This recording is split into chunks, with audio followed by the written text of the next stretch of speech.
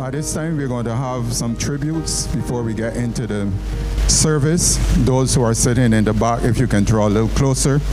And this is the order in which we're going to go. Minister Sonia Johnson will go first, followed by Earl Smith, and then followed by Dennis DePisa. So the tributes is going to start with Minister Sonia Johnson, followed by Earl Smith, then Dennis DePisa.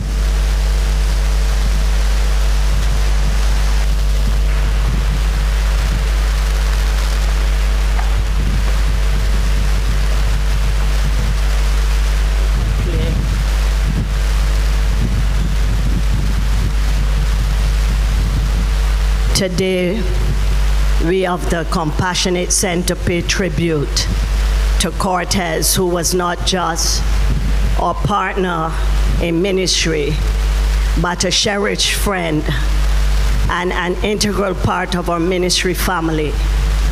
Although we are sad that she is still not with us, we are filled with deep gratitude to God for having had the privilege of laboring in his kingdom alongside of Cortez.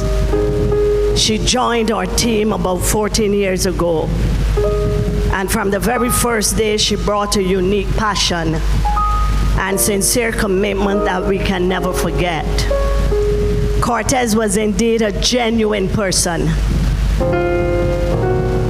You see what you get. She was a straight talker, no nonsense, very bold and always ready to solve problems and become a solution. Cortez expressed her belief in God and her love for him without hesitation. You did not have to guess her purpose for being on the earth, for indeed, she lived as a spiritual warrior and a watchman in God's kingdom. Her no was no and her yes was yes. And she was resilient and had an inner strength that could lead an army to victory against any enemy. Cortez was always willing to help, regardless of the time of the day or night. But when she began to roll her eyes, you had to know that she had enough of listening to you, or what you were doing was annoying her. Though she was seriously looking, she was so much fun, especially during our days of traveling to conferences and unique expeditions.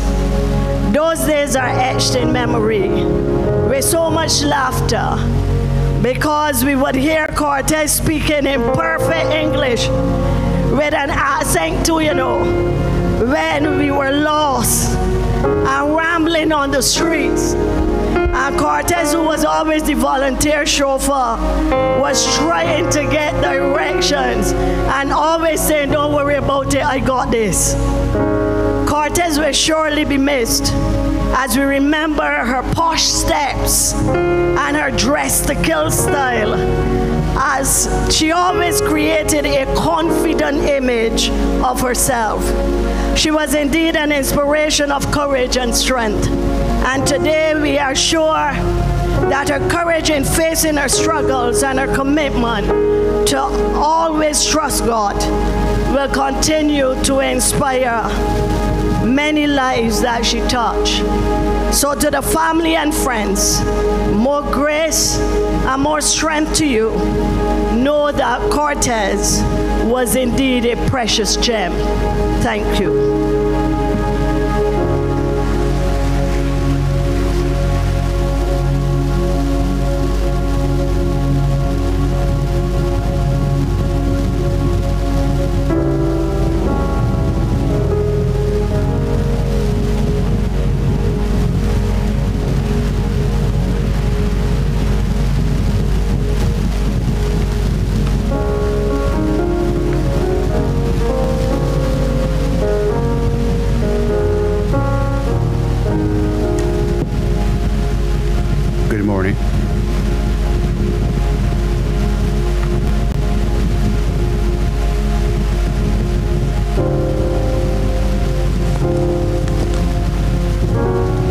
morning, everyone present, and to those online, especially my mom in Montreal, who's washing in her kitchen with her friends. My name is Earl Smith. I live in Montreal. I am one of Cortez's first cousins. My late sister, Sonia, and I grew up with Wesley, Cortez, Malcolm, and Arson, and their late brother, Stephen, in Bournesville, St. George.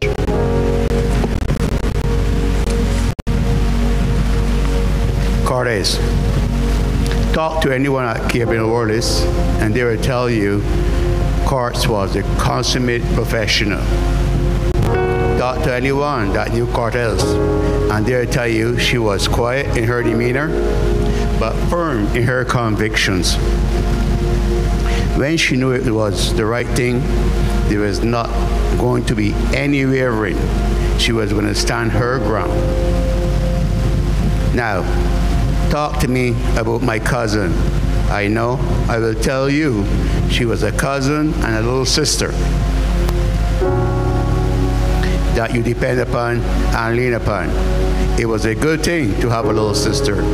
You tell things to your little sister that you don't tell to your big sister. At least I did. The thing I share with her, I did not share with my big sister Sonia. She was a counselor, a confidant, and a keeper of secrets. It pays to have a family member you can trust. I trusted Cortez, quiet and faded away. When dealing with family, she was bold and decisive in her opinions. Once she took a stand, Cortez now became bold and defiant. Now she was the go person for advice and understanding and caring. She was a mediator. She was a peacemaker. Now look at my cousins, Stephen, now deceased, Malcolm, and Arson. There was a lot of peacemaking to be done. It was a good thing that she worked for Caribbean Wireless because she could mediate from Barbados to New York to Toronto and even Quebec. Courts, for the love that you have shown, the advice you have shared, the counsel that you gave, the admonition that you cautioned, the lecturing you taught, and for just always being there as cousin and little sister, knowing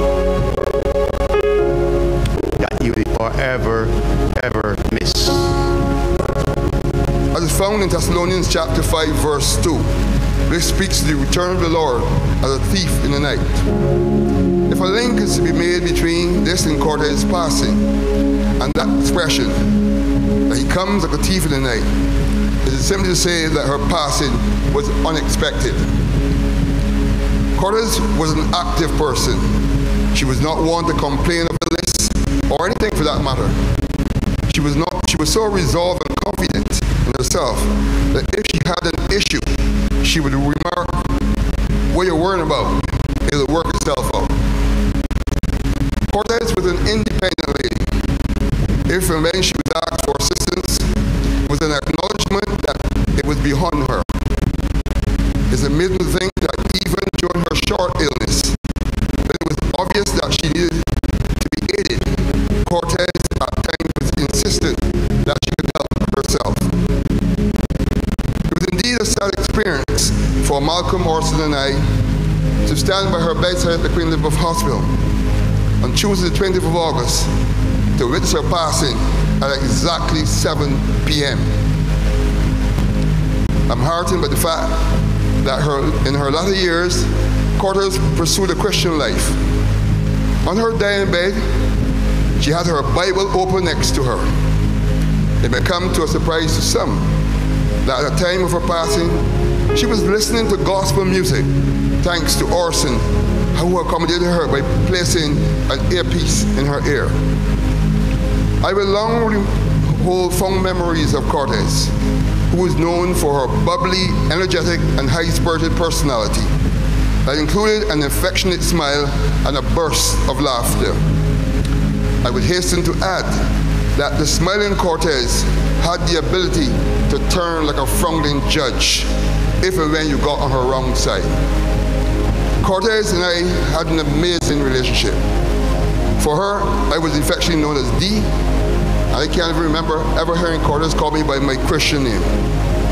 And for me, she was simply known as Cortez. What we did have in common, there were a few things. We shared a bonded relationship with a new deceased cousin, affectionately known as Sissy. We both shared the principles of calling a spade a spade. Cortez was simply a no-nonsense and down-to-earth person.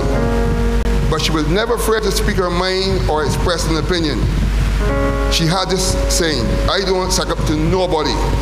If you get me vexed, you will get pleased. For a short woman, she was empowered. What I'm conveying to you is that height was not a determining factor in her strength of character. She was forthright but never offensive. For her, being polite and mannerly were outstanding attributes. To the very end, her expressions of yes please, no please, and thank you were being uttered. She was one who was warm and welcoming. She knew how to conduct herself, as she was known to be courteous and respectful, even if you were in her bad books. What I can tell you, if she wrote you off, then you can say a kiss and say a goodbye. Permit me to give you a little insight of the lighter side of Cortez. First of all, she was a Christmas baby. She relished enjoying her ham and pork. She, like her mom, my Auntie Phyllis, took a delight in destroying the ham bone and a piece of pigtail. Cortez loved her belly. Even while at the Queen Elizabeth Hospital, she called and received a bowl of cocoa and fish, thanks to Malcolm's cooking.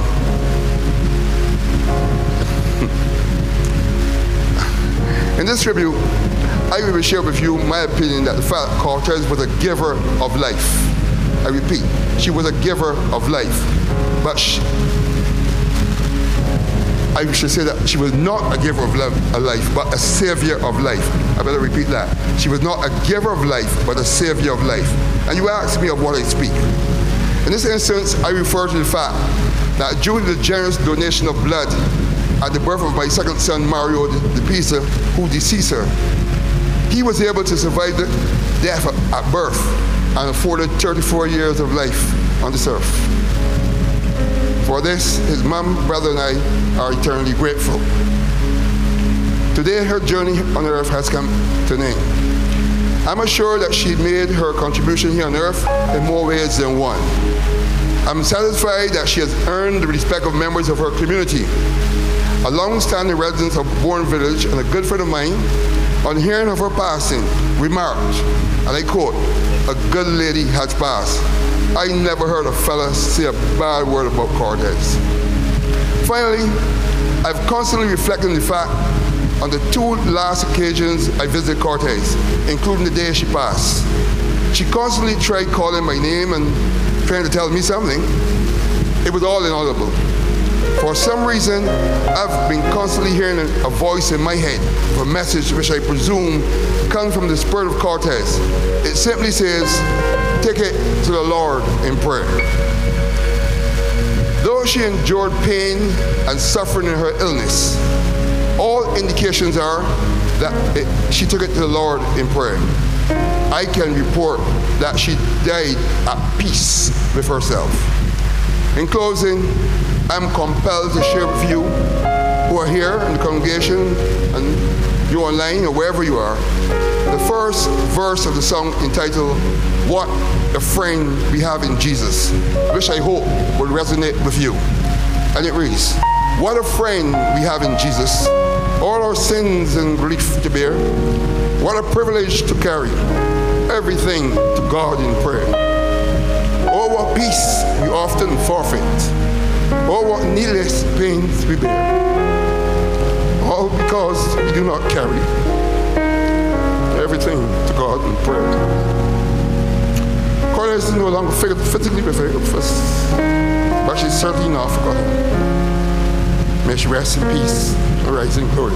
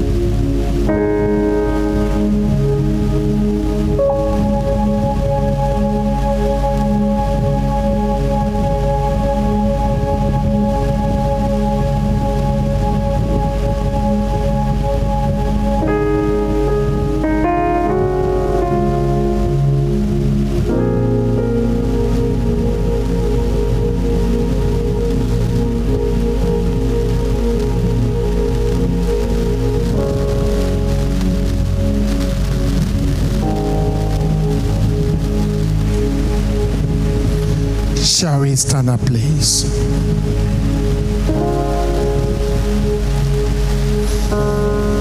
Dearly beloved, we are gathered today to pay our final tribute of respect to that which was mortal of our deceased loved one and friend. To you, members of the family who mourn your loss, we especially offer our deep and sincere sympathy. May we share with you the comfort afforded by God's word for such a time as this. Do not let your heart be troubled. You believe in God, believe also in me. My Father's house are many mansions. If that were not so, would have I told you that I'm going to prepare a place for you. And if I go and prepare a place for you, I will come. I am the resurrection and the life. The one who believes in me will live even though they die. And whoever lives by believing in me will never die.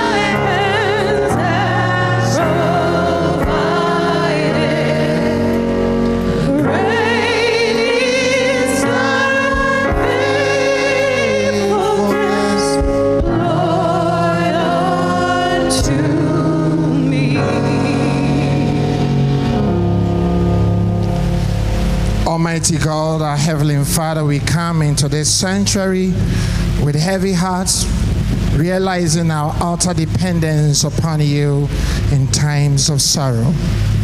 We know you do love us and can turn even the shadow of death into a morning glory. Help us now to wait before you with reverent and submissive hearts. You are our refuge and strength, O God, a very present help in time of trouble. Grant unto us your abundant mercy. May those who mourn today find comfort and healing balm in your sustaining grace. We humbly bring these petitions in the name of our Lord Jesus Christ. Amen. At this moment, on behalf of This Generation International Ministries, on behalf of myself and the pastors of This Generation International Ministry, myself, Pastor Stephen Tutu, Pastor Alicia Tutu, Pastor Calvin Husbands, and Pastor Janice Springer, I will say condolences to the family and to the friends at this time as we mourn our sister, and at the same time we sorrow because we know he's in the hands of the Lord. I will ask that you respectfully take your seat as we continue the service.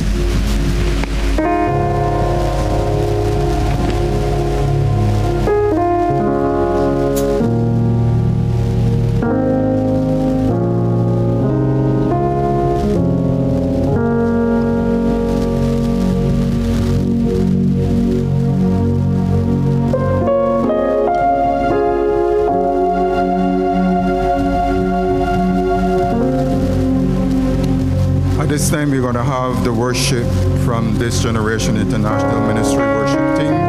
They're going to be singing 3 songs to you, and Can It Be, In Christ Alone, and one 10,000 Reasons. Bless the Lord, oh my soul.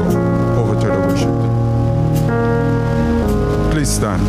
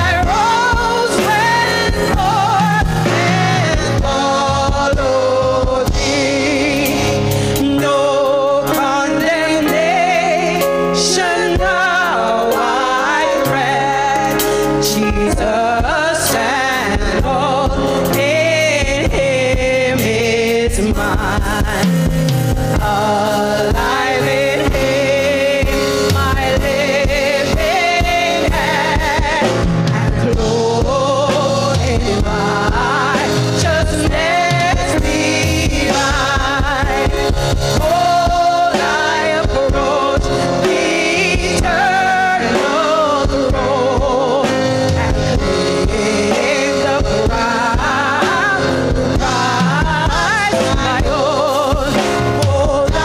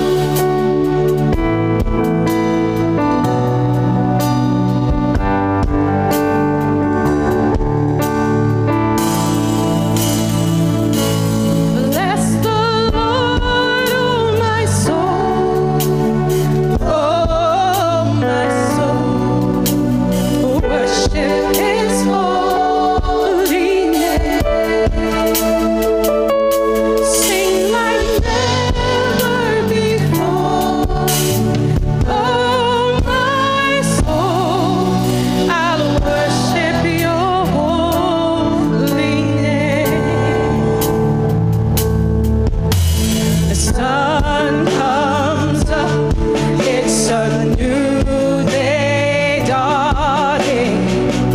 It's time to sing your song again. Whatever may pass and whatever lies before me, let me be singing with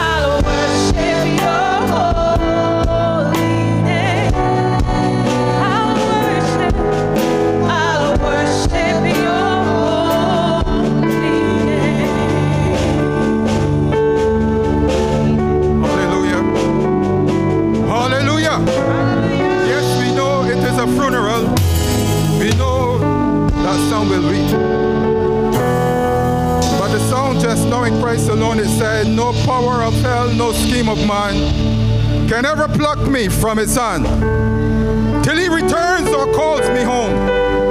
So we are either here or we've gone home. It said here, in the power of Christ I stand.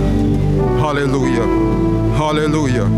Hallelujah. At this time we're going to have our first scripture lesson, which is from 1 Corinthians chapter 15, verse 50 to 5:7. That will be read by Orison Smith.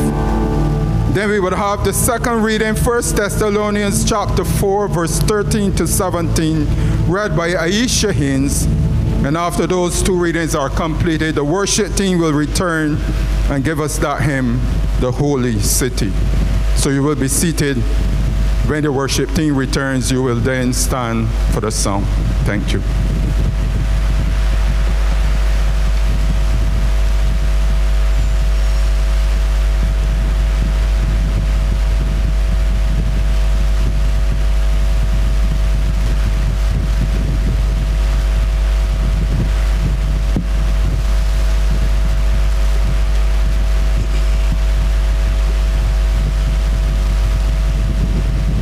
reading from 1 Corinthians chapter 15, verses 50 to 57, our final victory.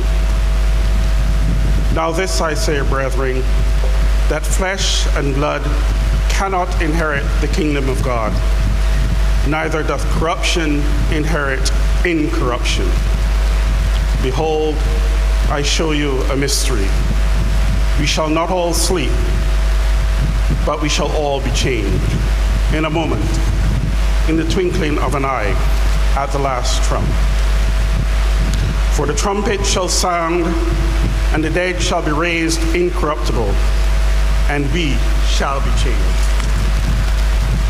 For this corruptible must put on incorruption, and this mortal must put on immortality.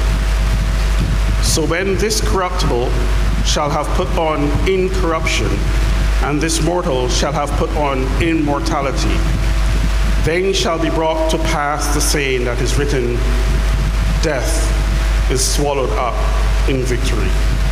O death, where is thy sting? O grave, where is thy victory? The sting of death is sin, and the strength of sin is the law. But thanks be to God, which giveth us the victory through our Lord Jesus Christ. The word of God for the people of God.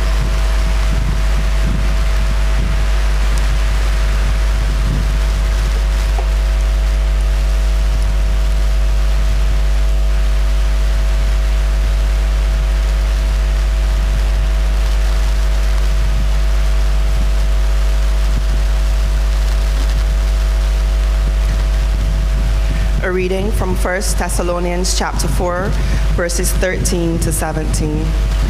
The comfort of Christ's coming. But I do not want you to be ignorant, brethren, concerning those who have fallen asleep, lest you sorrow as others who have no hope. For if we believe that Jesus died and rose again, even so God will bring with him those who sleep in Jesus. For this we say to you by the word of the Lord, that we who are alive and remain until the coming of the Lord will by no means precede those who are asleep. For the Lord himself will descend from heaven with a shout, with the voice of an archangel, and with the trumpet of God, and the dead in Christ will rise first. Then we who are alive and remain shall be caught up together with them in the clouds to meet the Lord in the air. And thus we shall always be with the Lord.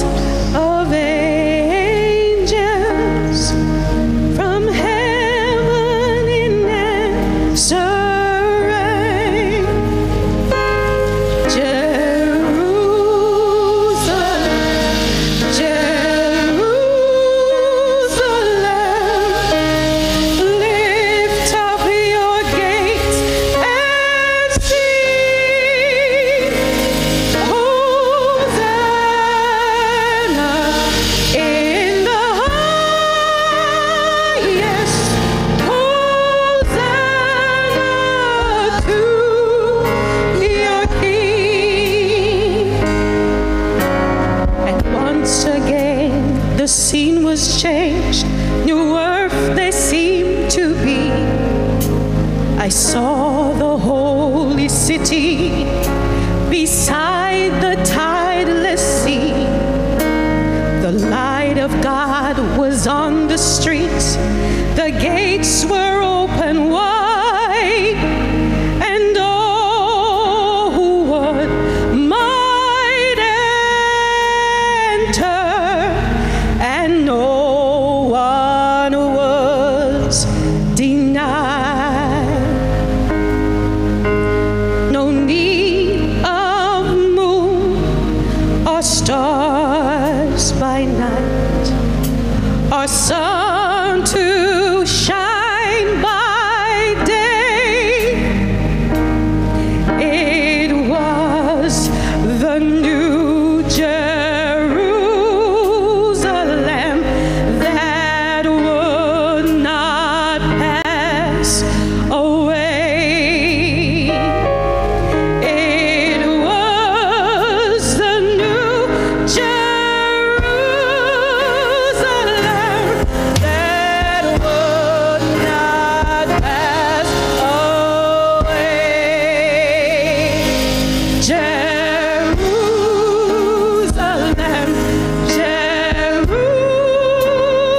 Jerusalem, sing, for the night is on. Hosanna in the highest. Hosanna forevermore. Hosanna, Hosanna in the highest.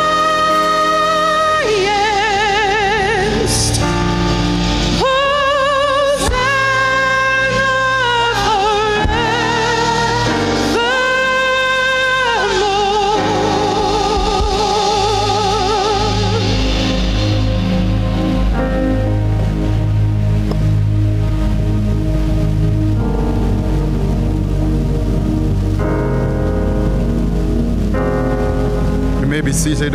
At this time, we're going to have two poems. A poem from Aisha Haynes, followed by another poem from Lorraine DePisa.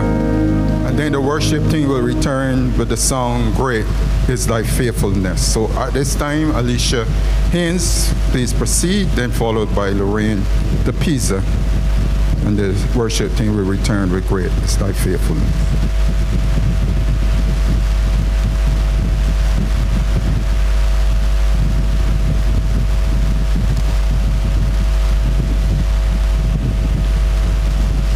I'm just going to ask you to bear with me. I know it said one, but I chose two. The first one is letting go. The angels gathered near your bed, so very close to you, for they knew the pain and suffering that you were going through. I thought about so many things as I held tightly to your hand. Oh, how I wish that you were strong and happy once again. But your eyes were looking homeward, to that place beyond the sky, where Jesus held his outstretched arms. It was time to say goodbye. I struggled with my selfish thoughts, for I wanted you to stay, so we could walk and talk again like we did just yesterday. But Jesus knew the answer, and I knew he loved you so I gave to you life's greatest gift, the gift of letting go. Now my heart will carry memories of the love you gave to me, until we meet again in heaven, where the best is yet to be. The second one is he only takes the best. God saw you getting tired, and a cure was not to be. So he put his arms around you and whispered, "Come to me." With tearful eyes, we watched you and saw you pass away. Although we loved you dearly, we could not make you stay. A golden heart stopped beating, hard-working hands to rest. God broke our hearts to prove to us he only takes the best.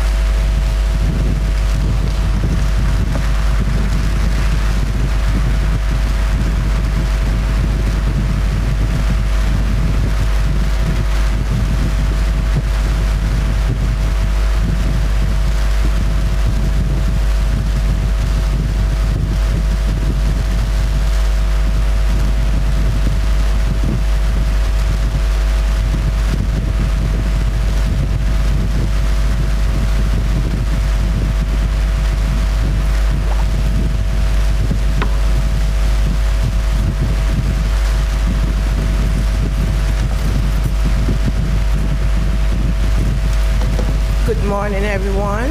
My name is Lorraine DePisa, and I'm Cortez's oldest cousin. This poem is in memory of our wonderful cousin who we affectionately call Cortez. And it goes like this.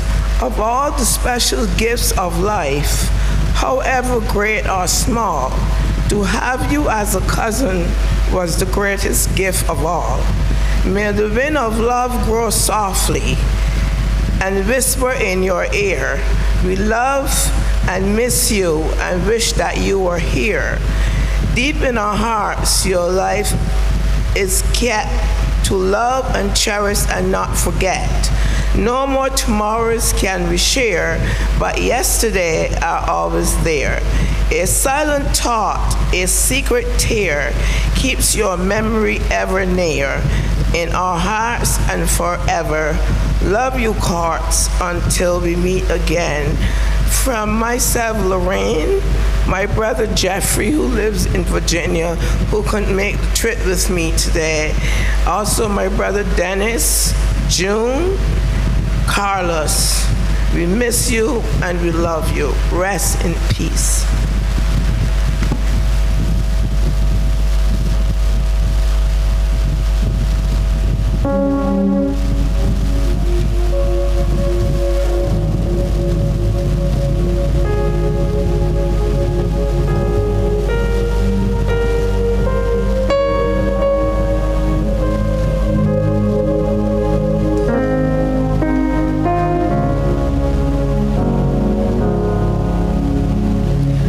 Great is thy faithfulness, O God.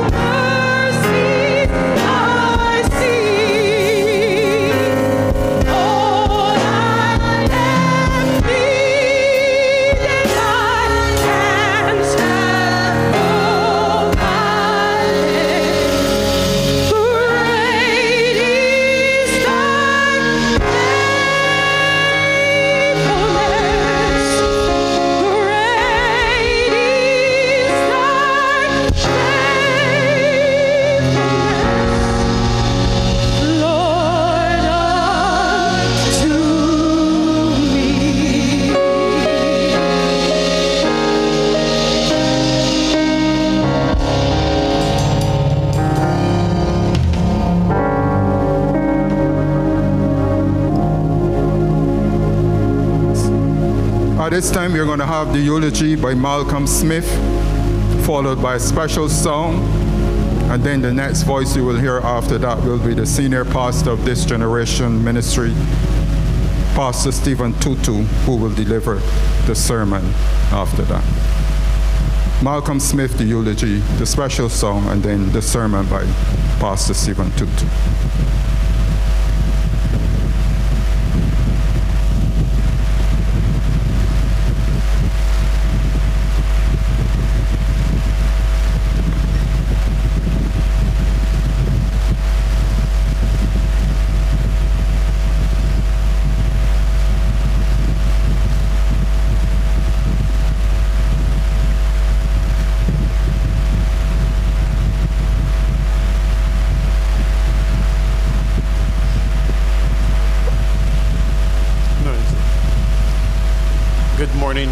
Fellow mourners, my beloved sister Cortez, Fernando, was born in Boysville, St. George to Douglas and Phyllis Smith on June 14, 1959. Her early childhood education was at St. Matthew's Primary School, then on to St. Michael's Girls' School, where she received her secondary education. On completing secondary school, she went to the Barbados Community College, where she studied for her A-levels. It was at these two last institutions where she met lifelong friends who were her support and anchor throughout her life. In the mid-80s, she read and completed her degree in public administration from the University of the West Indies, Cave Hill campus. Her first job on leaving community college was at Harrison's department store, where she had a short stint as a store assistant. But it was her transition to cable and wireless which defined her employment history. She was one of the elite directory inquiry and overseas telephone operations who defined that company as one of excellence back in the day. She took pride and industry to a whole new level, demonstrated by her commitment and love for her job.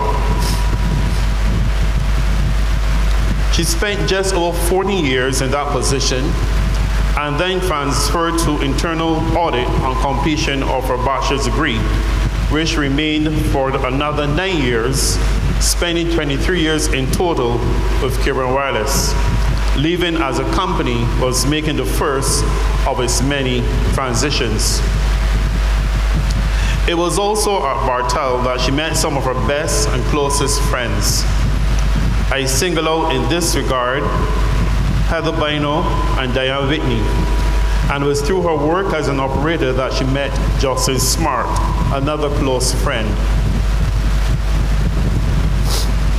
Cortez was a voracious reader. She loved books and had an extensive vocabulary as well. At home, you wondered where Cortez slept because most of the bed was covered in books and manuscripts, and she read all. It did not matter which genre of novel it was, she read it. She devoured it. She loved words and easily made up her own. Her close friend Heather recently told me that many a time in conversing, she would stop and ask her, "Smith, wait, what I mean?" He was her own dictionary and would flippantly say, "Girl, I made that up, yeah."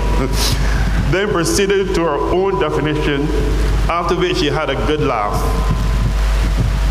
Just recently, following her death and going through her personal belongings, we found a whole barrel filled with nothing but books. This does not include the many boxes stored in our basement storage either. Although she was not given much to argumentative and intellectual discourse, if pressed, she had a deep understanding and appreciation of many issues and events occurring in the world. I cannot speak of my sister achieving any national recognition or performing any heroic tasks. Whilst those things are good in of themselves, on the microscopic level, they're not as important as how that person makes you feel, how they've impacted on your life. That's what is important. My sister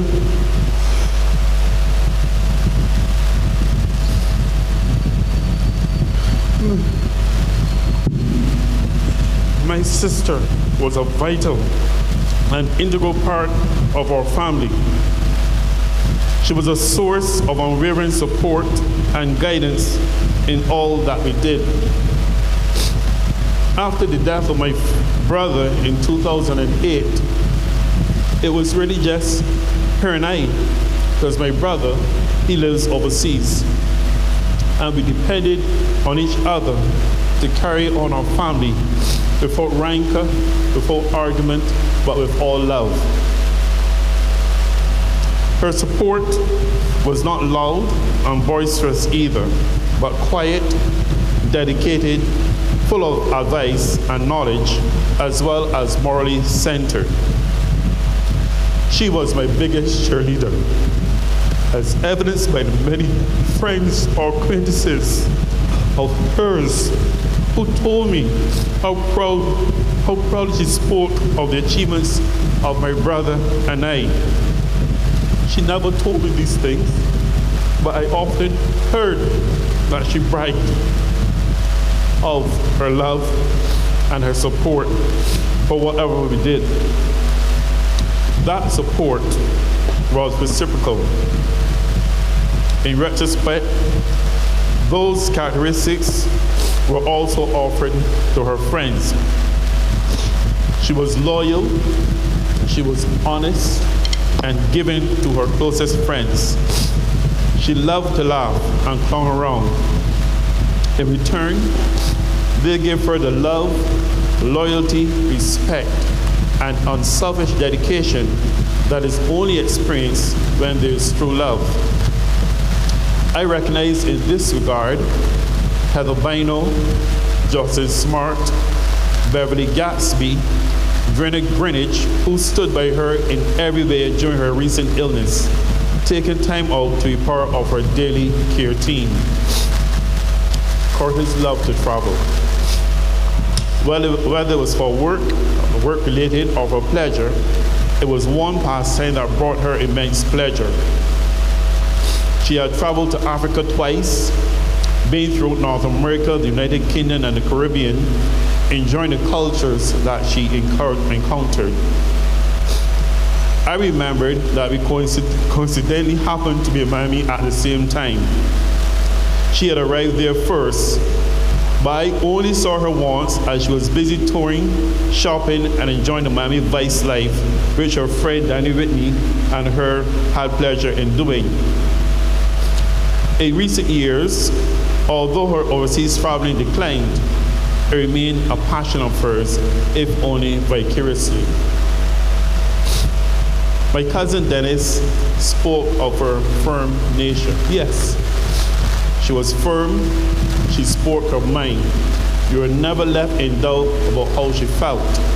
However, she did that with love. She did that out of support and compassion for you. So, although she spoke to me many times very sternly, even the Friday before she died, she held both ours in her hands and she firmly told us to give our lives to God. And it's not in a fervent manner as a preacher would do it, but it's, you give your life to God here, get ready to meet God here. And I was so stunned. But that was her manner. She meant well. It was without rancor or without boisterousness. Cortez became a devout Christian over 18 years ago after accepting the Lord as her Savior, first being a resolute member of this church, the New Dimensions Ministries, and where she was also a part of the Help Ministries. More recently, she joined TGIM, called This Generation International Ministries, led by Pastor Stephen Tutu, where she served in the ushers ministry. As with all things, Cortez was completely devoted to her church and her Christian life. Daily, she completely engrossed herself in Bible studies, sermons, and church sessions locally, as well as those being transmitted online or on YouTube.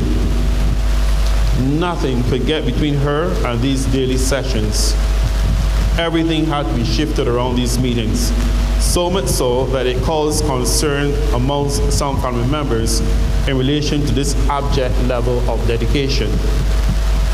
Cortez would have it no other way.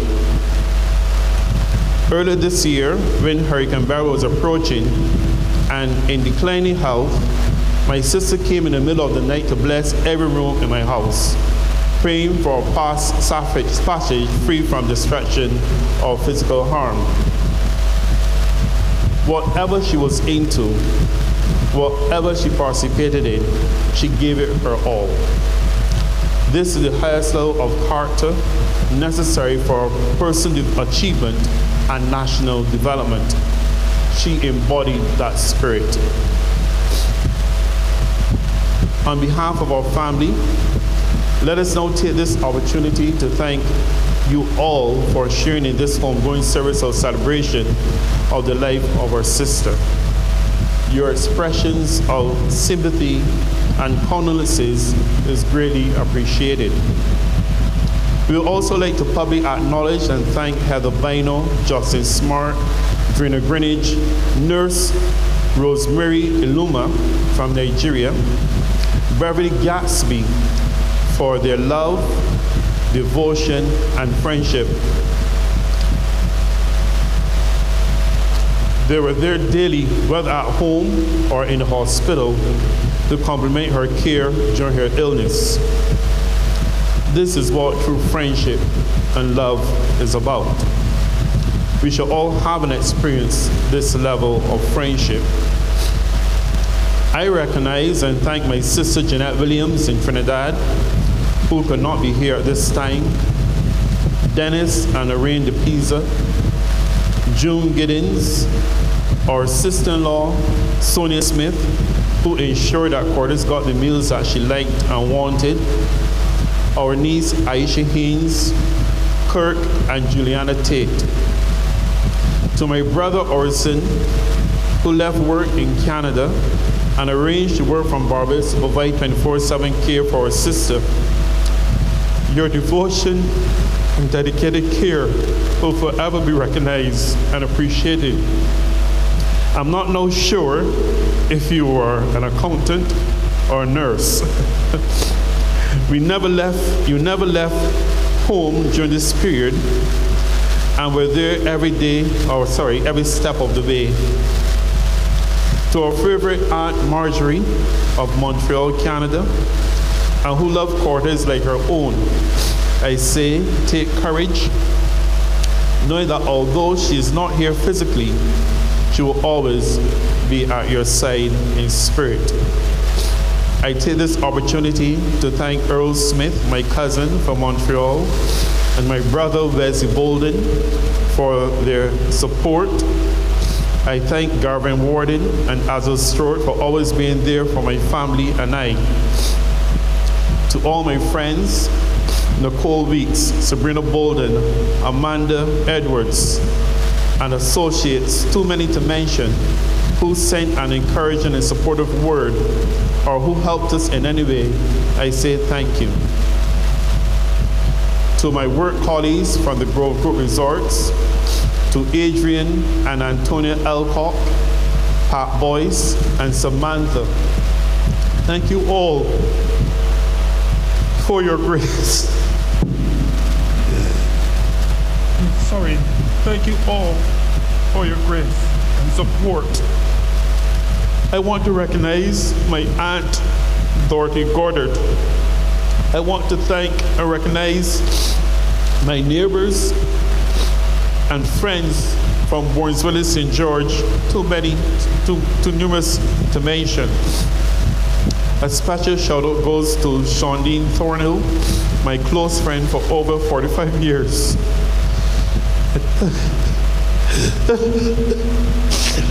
and Covey Branch of Henderson, and I keep criminal directors for the support, for the love, and for the guidance. Cortez, I love you, and I will miss you. I will never forget you. This has been particularly difficult for me because I was there from the very beginning. I watched, tried to help, but she slowly slipped away. Many people said that I was her favorite. I never felt that way, but I remember distinctly when I first left secondary school, 1983, and I wanted to live in the big city. I didn't expect to be living in Barbados. And at that time, there was Supercenter had silver checks. And you used to, when you buy groceries, you get these set of silver checks. You had a form, you fill them out, and you can redeem the silver checks for a plane ticket. So I used to go in Bridgetown, bypass from Comamere. I was going to Bridgetown. I didn't have to go to Bridgetown, but I would go to Bridgetown and stand by the cashiers, and as people bought the groceries and they dropped the silver checks, I would pick them up, fill out my form. The ticket was $959. Never forgot that. And I got a total of $480. I didn't have to ask. She knowing that I wanted to go and see my cousins, to see my aunt Marjorie so badly, she put the rest, the ran of the money. And I was so shocked. But my mother had told me, see, you're her favorite, so bad she like you. And off I went on August 5th, 1983 to Canada. I would never forget that, and many other things that she did for me. So, thank you all for coming. I'm sorry I'm so emotional, but this is part of the journey. Cortez, I love you. May you rest in peace. Thank you.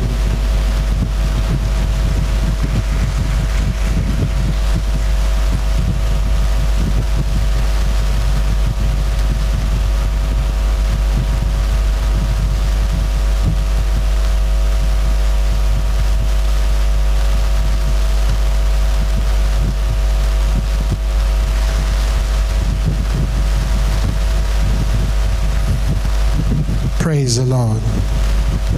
Before the special song comes and the message for today comes, it's imperative that we're going to take an offering.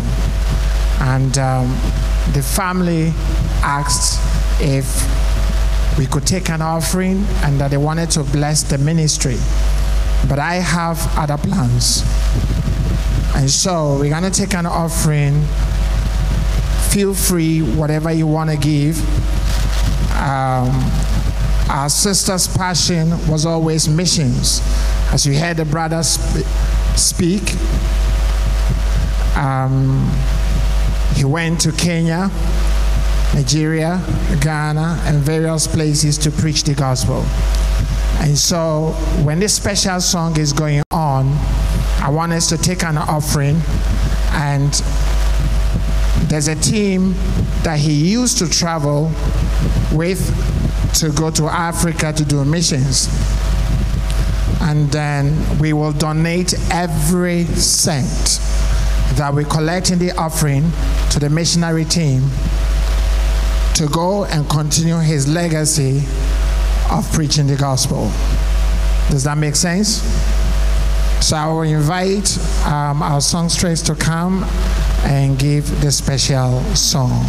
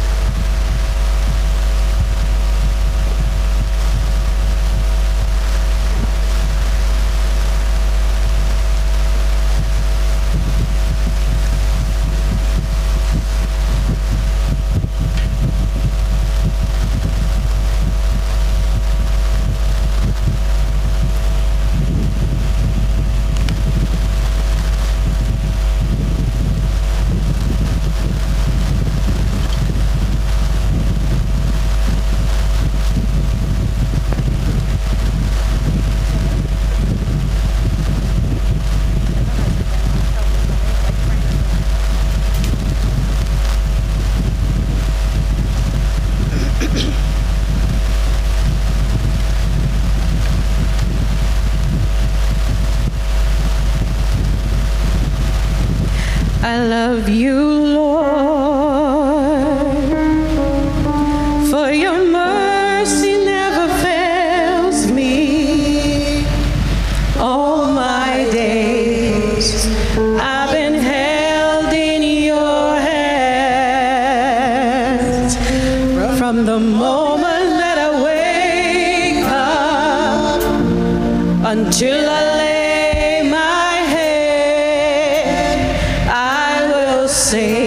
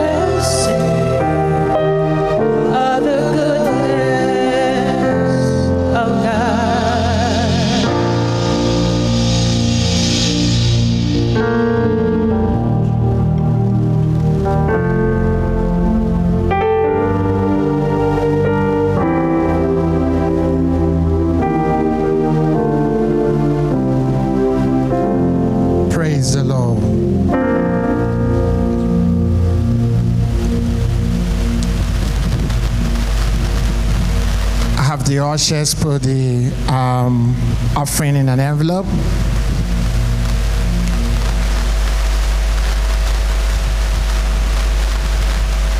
I want to invite Pastor Ralston and our sister Avis Ford. Can you please come forward?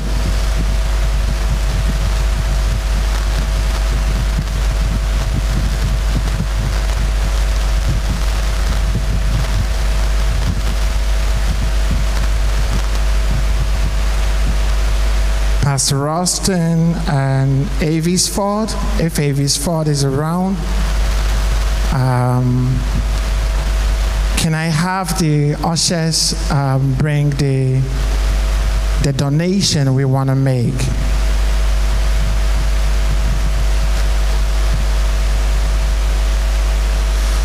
Pastor Ralston is a missionary that goes to Africa, and for many years had worked with our sister Elder Cortez, and they've been to various places preaching the gospel, gone to villages, places where there's no electricity. And our sister Cortez Smith was passionate about that. So it makes sense that the offering we have taken today goes to what his passion was. So that though he's passed on, her legacy still lives on. Amen. Amen. How many of you listen to Derek Prince on the radio? Derek Prince died in the 90s, but his legacy still what? Goes on. And it's the least we could do.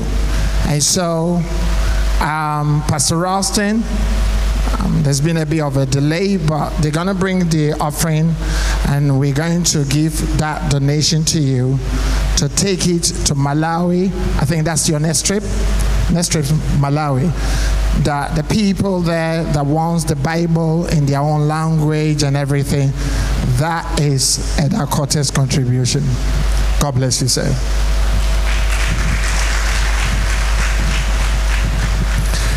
Praise the Lord. This morning, I just want us to bow down our heads in prayer as I bring a very short message, very straightforward message. And I want you to talk to the Lord in prayer and say, Lord, I want you to speak to my heart in this time and in this season. Our great God in heaven, we thank you and we bless your name. We exalt you, you that reigns on high, you that rules from above. And I ask the Holy Spirit divine that in this time and in this season that your words will minister grace to the hearts of the people. That everyone at the sound of my voice will remember this message and number his days. That your name alone will be glorified in Jesus' name. Amen.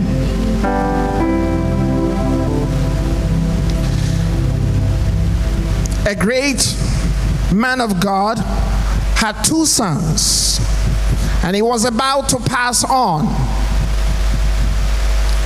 And one of them was a committed Christian, and the other one didn't want to have anything to do with God, church, or the Christian life. And the father looked at the one who was a Christian and said, "Good night." And he looked at the one who was not a Christian and said, "Goodbye." And the young man burst out crying and said, "Dad, you told my brother good night. Why are you telling me goodbye?" He said, "I said to him good night because I know when he passed on, I will see him again. But because you have not made a decision for Christ, I don't know whether I will see you again. So the best I could say is goodbye." Life does not end on this planet. And it's unfortunate that the times and the seasons in which we live, with all the education and the financial prowess of people behave like there is nowhere to go. I got news for you. The earth is an airport and we are on transit. The earth is an airport and every one of us, we are on transit. Now, if you ever traveled and been to some of these big international airports, you will think it's a supermarket mall. There's loads of shops around, things to buy, things to do. There's a place to massage your back, place to eat, place to shop, expensive clothing, all kinds of things at the airport. And sometimes some people forget that they are traveling. And so though they've checked in, they've gone through security, they get distracted by the shops, they get distracted by the activities at the airport, that their names are announced. Could all passengers proceed to gate number 21? For passengers traveling to London, please proceed to gate number 21. The gate closes in 15 minutes. And you will still find some people that will not pay attention. They're so engrossed in the shopping and in the conversation, or whether browsing the internet or whatever they're doing, that they don't pay attention to the announcement. And so finally, they start running to the gate. And sometimes the air hostess might tell them, sorry, the gate is what? The gate is closed. One of these days, whether we like it or not, we are all on transit. And we have a place we're going to. Life does not end on planet Earth. Life begins somehow on planet Earth, but it doesn't end here. Our sister lived her life serving God. Every morning that I get to church, she will be at the gate. As a proper watchman, he will be at the gate, welcoming people to church. And it's always a challenge for me when I look at her, for her to wake up, come all the way from St. George to the city, and be there on time for prayer and start. And so when I see the younger ones coming in late, I feel like lining them up and giving them some lashes, because she was punctual and she did what she could do for the kingdom of God. And I want to tell you, it doesn't matter how much food and how much healthy food you eat. One of these days you're going to go. How many of you know that? It doesn't matter how much metal you lift up at the gym. One of these days you're going to what? You're going to leave this earth. The question is, how do you leave this earth? You know something that is fascinating about human beings? If you have an interview, you're prepared to go to the interview. If you're traveling, you're prepared to travel. You pack all your luggages and everything, pick up your passport and everything. But there is one journey every one of us is going to make. And unfortunately, people behave like they're not going anywhere. And this morning, I want to tell you, it is important to prepare, because on this travel, there are no options. You cannot opt out. There is an appointed day that you're going to leave. And this appointment day is already set. When the time comes, no matter what doctor we give to, we can fly to the United States, United Kingdom, it will not make any difference when your time comes. But when your time comes, my question to you is, what will be your song? If you can spend, and God bless all the ladies, if you see a lady that wants to go out, the time it takes for in the bathroom, and the time it takes before the mirror, they sit before the mirror, you know, they put the foundations, the pillars, the windows, the doors. They take their time because they want to be the look apart to wherever they are going to. You know, women are not like men. They match the colors and everything. But today, I want us to prepare like them. Make sure that your life is pleasant to the Lord. Make sure your life is pleasing to the Lord. I'm not talking about going to church. I'm quite aware we're living in a country where every Tom, Dick, and Harry says, I'm a Christian. But have you made a personal decision for Christ? Have you made a personal decision for Christ? Can you say, without a shadow of doubt, that when you close your eyes today, that you are bold to face the Lord and say, Lord, I live my life and I pleased you in all things and in everything that I did? That's the question. And our sister lived her life to the fullest. She's gone to her maker. And because she was a missionary, the most important thing I can do on this day is preach salvation. The most important thing I can do is somebody give his life to Christ today. Because one of these days, you're going to close your eyes. And let me tell you something that we human beings never consider. This could be your very last sermon concerning salvation. Because not everybody is going to be sick and lie in bed and have the opportunity to make his ways right. There are those that will go on a trip and in an accident, in a split second, they're gone.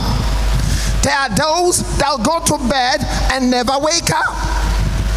The question I want to ask you today is, if it happens that way, are you ready? Are you ready? Now, do not say, when I die, I will find out. No, no, no, no, no, no. Anybody that is traveling, make sure that he got a passport. And not only has he got a passport, he makes sure that he's got a visa to the country he's visiting.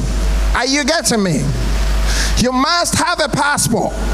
And you must have a visa in the passport. Otherwise, the immigration officer is going to turn you back. They're going to put you on the next available plane and send you back.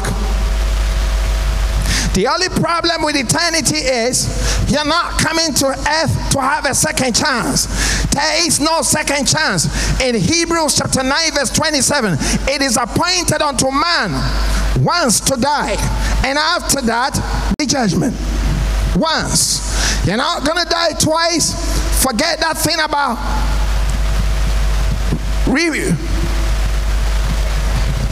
reincarnation. That, oh, you were born, you came as a man, and next time you'll come as a woman. You were born into a poor family, next time you'll be born into a rich family, and life will be easy. Forget that thing. You have one chance in this life. One chance alone. And I want to tell you, no sin is big and no sin is wide enough to keep you in bondage, because there is somebody that has already paid the price. And the person that already paid the price, his name is Jesus. He knew I couldn't pay the price. He knew you could not pay the price. He knew that we couldn't stand the chance at the judgment of God. And so he came into the world, took the sin of the world, and died on the cross and shed his blood. All you have to do is to accept his free gift of salvation, and change come and live for him. Lastly, there are those that go to church and say, well, Pastor, I've given my life to God. I gave my life to God 10 years ago, 20 years ago. When it comes to eternity, it doesn't care about history. You gave your life to God 10 years ago. Are you still living for him? Are you still living what? For him. And so you got to make a decision. If we want to see our sister again, then we got to make that decision. He's not dead. She's alive. So how do you know she's alive? Well, the last time I checked, Abraham was dead, and he showed up with Lazarus. The last time I checked, the Bible says Moses was dead, but he showed up at the Mount of Transfiguration. It tells you a righteous man does not remain in the grave. He goes into the presence of the Lord. And I want to tell you, you can make that decision. Now, in making the decision for the Lord, you don't need any religious language to make that decision. All you need to do is pour your heart out unto God. The Bible says, in the day that Jesus was being crucified, there were two thieves on the cross. One of them said, Master, remember me in paradise. Now, can you imagine in church somebody comes and says, Pastor, tell the Lord to remember me. What kind of prayer was that? He did not pray in the name of Jesus. He didn't fight, he didn't shout, he didn't do anything. All he said was, remember me in paradise. Because the Lord I'm talking about can read the intents of your heart. It is not the vocabulary you use that lead you to salvation. It is the heart in which you seek the Lord that the Lord will bring you to the place to become his own. One of these days, it is our sister's funeral now. Who is to say that it will not be one of our funeral tomorrow? My question to you is, are you prepared for eternity? She was. You know, when her brother was giving the tribute, Malcolm, he looked at you and said, what? You need to give your life to God. Exactly, that's how she speaks. Her last words was preaching the gospel. What will be your own last words? Was your own decision for him? I want you to stand to your feet.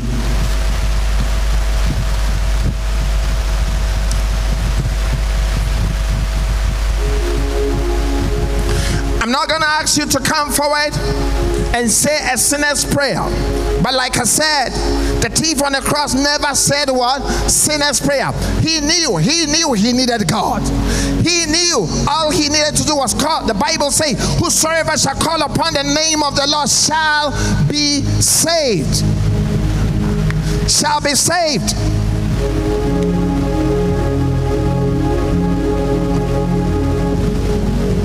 You know, there are people that only go to church twice every year. Christmas time and Easter time. And there are another group that go to church during weddings and funerals. But do you know that it's not your attendance at church that makes a difference? It's a decision you make for Christ. It's a decision you make for Christ. And I want everyone to bow down your heads. And in your heart, talk to the Lord. If this was you, would you spend eternity with the Lord, or you will spend eternity in hell? There are only two places, the narrow way and the broad way. The broad way leads to destruction, the narrow way leads to heaven. It's a reality. It's not a figment of imagination. And the sad reality is anybody that does not believe in eternity will eventually believe in eternity. But in a place they cannot make the right decision anymore. That is why on a day like this, you need to re-examine yourself. If this was me, am I ready for eternity? Father, we thank you on this day as we celebrate the goings of our sister into eternity. And as our sister have transited to be with you, Lord, I pray for those of us that are still here. We still have to make a decision for you. We still have to overcome temptation. We still have to live right in this world. Lord, I pray that at the sound of my voice, as many that are making a decision for you, grant them the grace. Call them to yourself and let your name be glorified in their lives. And in Revelation chapter 14 verse 13, then I heard a voice from heaven say, write this, Blessed are the dead who die in the Lord from now. Yes, says the Spirit. They will rest from their labors, from their deeds, for their deeds will follow them. Everything we do in this world will follow us. Question is, what are you doing? What decision have you made for the Lord? Father, we thank you. As we bring the service to a close, I pray for the family. And I say, God of all mercy, we look to you in this moment of sorrow and bereavement. Comfort these dear ones whose hearts are heavy and sad. Will you be with them, sustain and guide them in the days to come.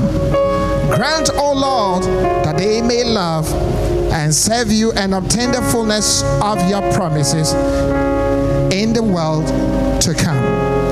Now may the God of peace, who through the blood of the eternal covenant brought back from the dead our Lord Jesus, that great shepherd of the sheep, equip you with everything good for doing his will. And may he work in us what is pleasing to him through Jesus Christ, to whom be glory forever and ever. And let everybody say amen. And let everybody say amen.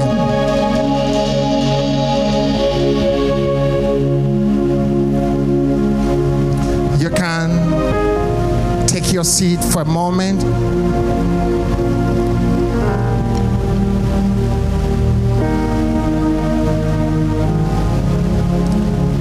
As I will ask the funeral director, everyone should wait for the procession, the recession to go first before we leave the hall. Please do not leave the hall before the recession. If it's your family member, it will not be good. It is a lack of respect. So let's comport ourselves as the recession takes place and we file out, then the rest of us can leave the hall. I want to take this opportunity to thank Apostle Stephen Harford and Apostle Sandra Harford for giving us this hall for the service. When I came to Barbados from England, this is where I used to attend church. And so I always keep coming back. And God blessings upon the technical team for helping us this morning, and all the ushers and the coordinators that opened the hall for us. I want to say God bless you to you.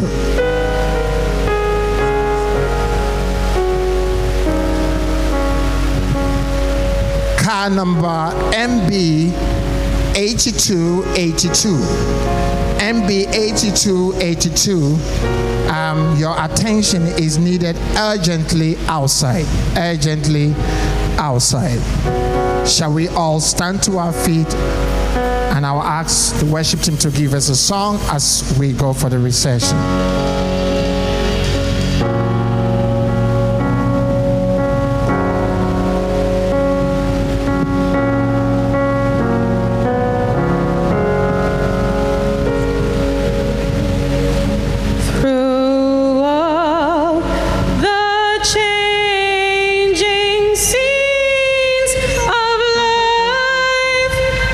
Trouble and in joy.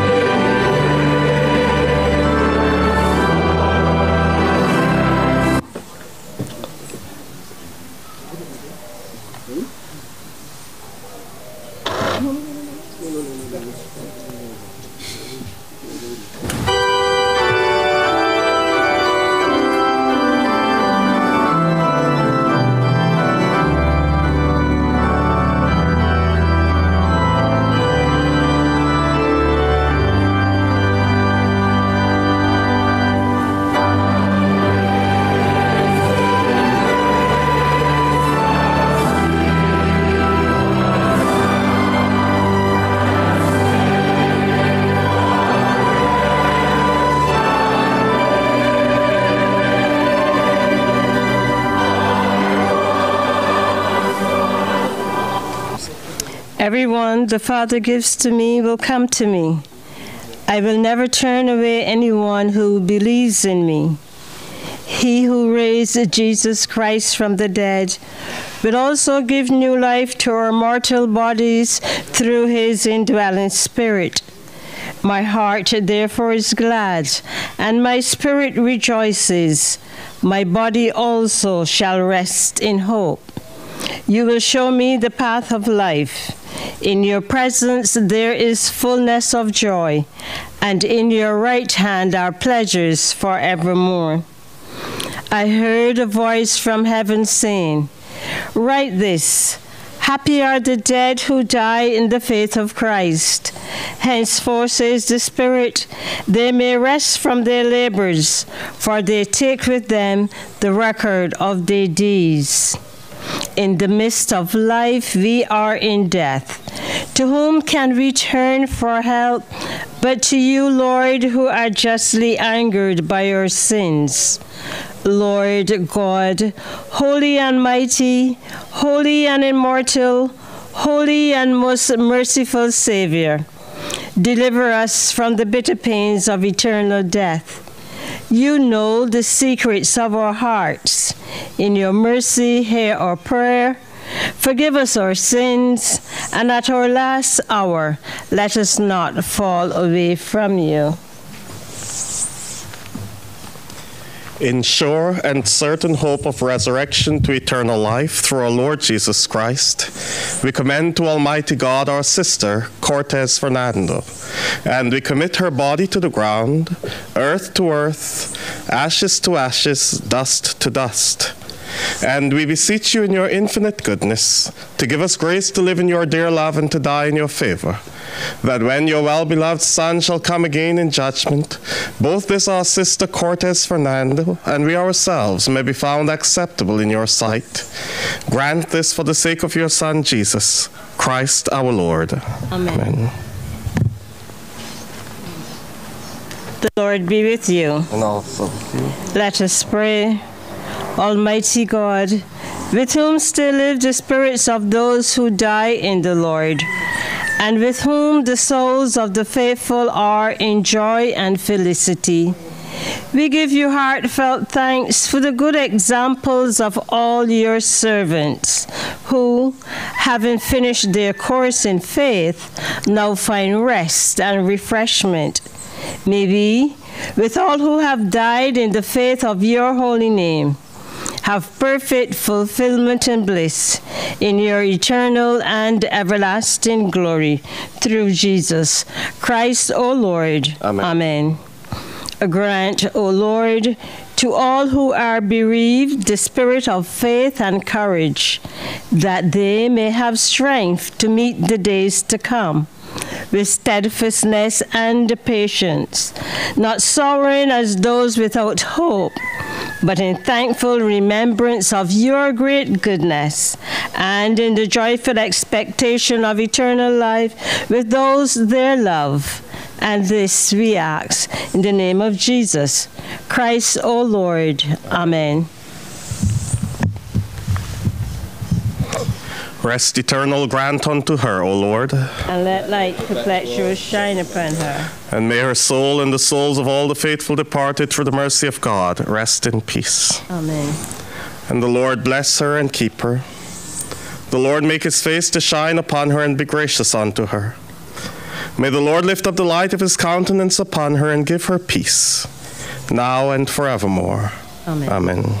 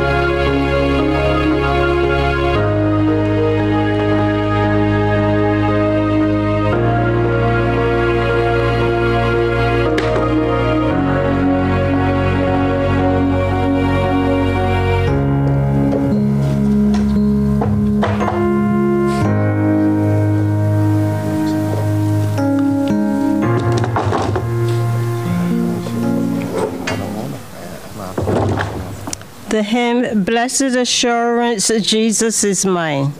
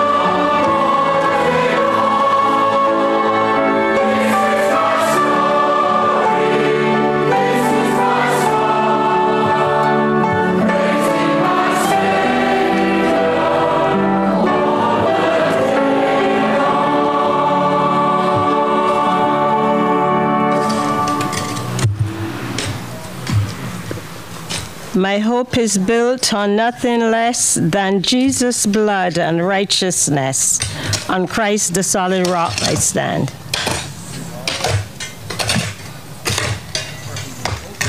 Thank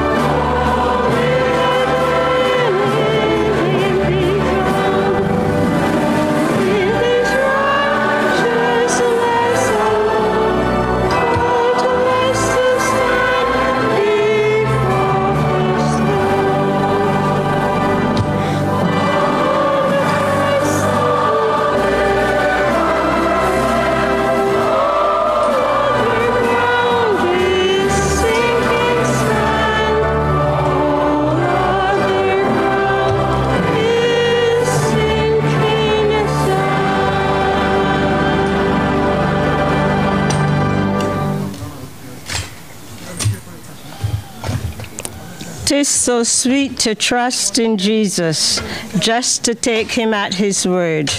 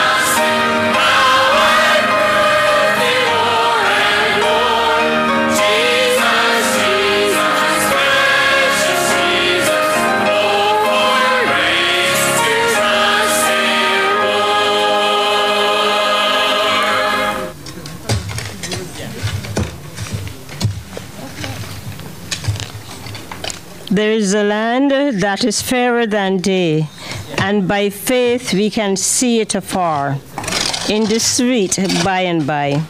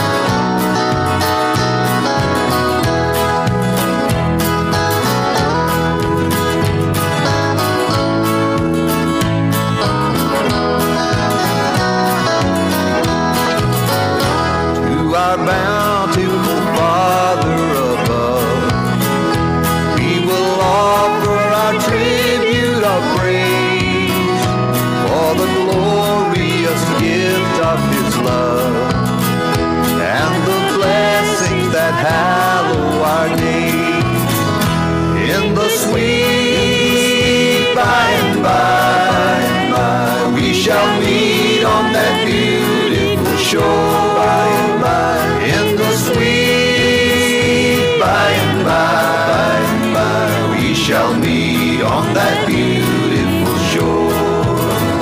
In the sweet by and by, we shall meet on that beautiful shore. By and by, in the sweet by and by, we shall meet on that beautiful shore. We shall meet on that beautiful shore.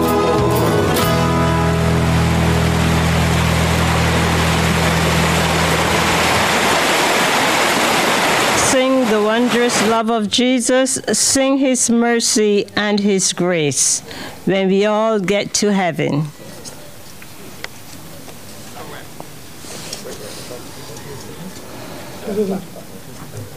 Sing the wondrous love of Jesus, sing his mercy and his grace.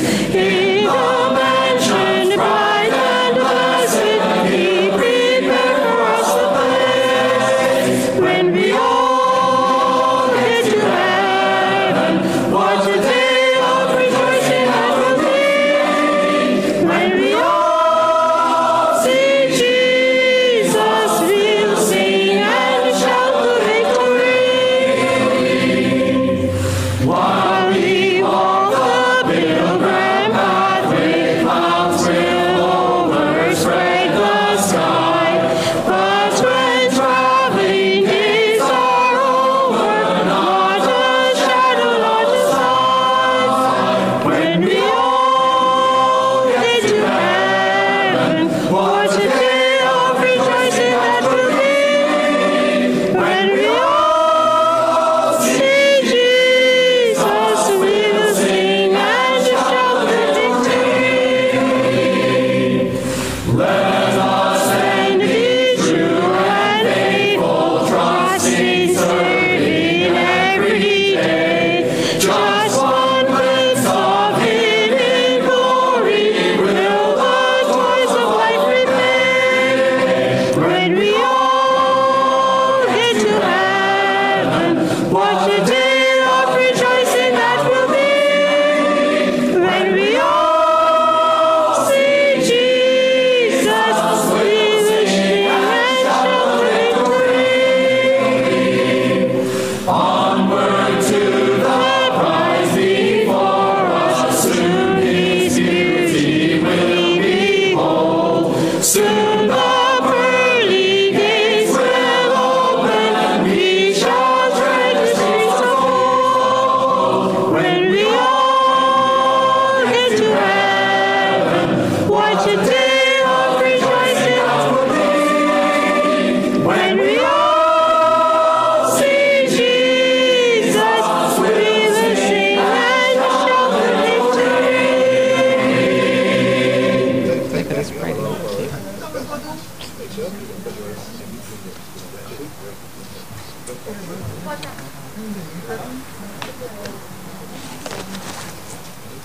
Some glad morning when this life is o'er, I'll fly away to a home on God's celestial shore. I'll fly away, fly away, fly away. I'll fly away, oh glory. I'll fly away. When I die, hallelujah, by and by, I'll fly away. When the shadows of this life have grown, I'll fly away. Like a bird from prison bars have flown, I'll fly away, fly away. I'll fly away, oh glory. I'll fly away. When I die, hallelujah, by and by, I'll fly away, fly away. few more weary days and then I'll fly away to a land where joy shall never end. I'll fly away, fly away, fly away. I'll fly away, oh glory. I'll fly away. When I die, hallelujah, by and by, I'll fly away, fly away, fly away. She can have dinner just now. You can eat me first.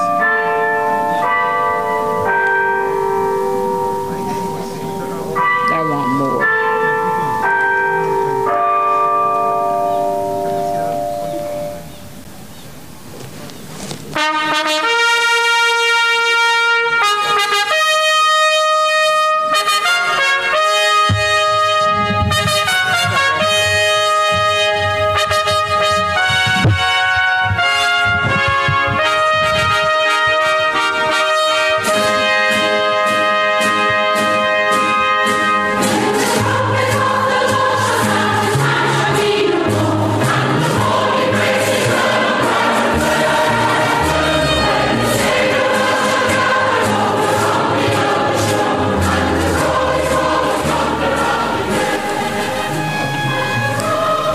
The Lord be with you. And also with you. Let us pray.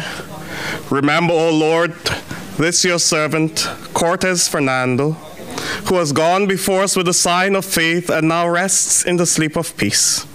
According to your promises, grant unto her and to all who rest in Christ refreshment, light, and peace, through the same Christ our Lord. Amen.